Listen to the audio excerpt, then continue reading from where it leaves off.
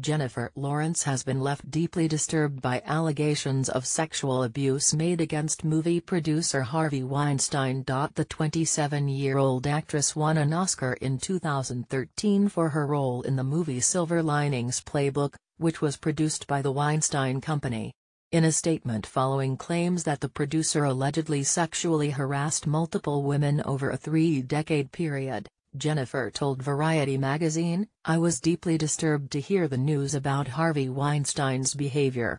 I worked with Harvey 5 years ago, and I did not experience any form of harassment personally, nor did I know about any of these allegations. This kind of abuse is inexcusable, and absolutely upsetting."